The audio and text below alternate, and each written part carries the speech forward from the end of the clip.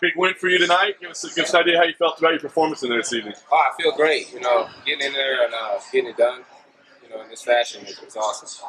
You dropped him early, but he showed a little bit of resilience. Was it frustrating at all? Because it seemed like you tagged him pretty good, and he was able to get back up. Yeah, it was a little frustrating. And then I noticed I was hitting his glove.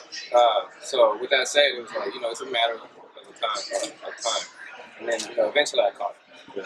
Did you know that? I mean, you knew he was trying to take you down. Did you know that there'd be openings for you to land on the feet? Because he kind of spun kind of wildly, kind of gave you that opening, right? I mean, did you have a feeling you were going to see stuff like that, or did you think you'd be defending takedowns all night? What did you expect? Well, I knew I would defend takedowns. I thought he would shoot immediately, but he didn't. And Brazilians, they always just spinning, moves. So I knew that he was going to do that. So eventually, it was just too slow, and I said, I'll get him, and I got him.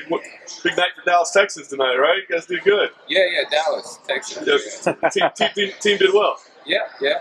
You talking about football? No, in the cage tonight. Oh, yeah. Representing. Yeah, Texas, Dallas, Texas. Yeah. How did watching Jeff Neal win a fight right before you? Did it pump you up? Does that go into your preparation right before you step out of the cage? Watching a teammate win must feel good, right? Yeah, it felt good. Him winning like that, put pressure on me. Really? Right? Because he looks so beautiful doing it. But yeah, it made me think all right, I need to be as controlled as Jeff. Sure. And I guess after the first 20 seconds, that's when I slowed it down. Was there any kind of advice in your camp of how to prep for a big stage like this? No, not really. I've been under a lot of lights and whatnot. Yeah. And, believe it or not, I believe in God. So with that said, it calms me down. Sure. So you took kind of your faith as a way to be calm out there? Yeah. So, because I've been through a lot, and basically this is nothing.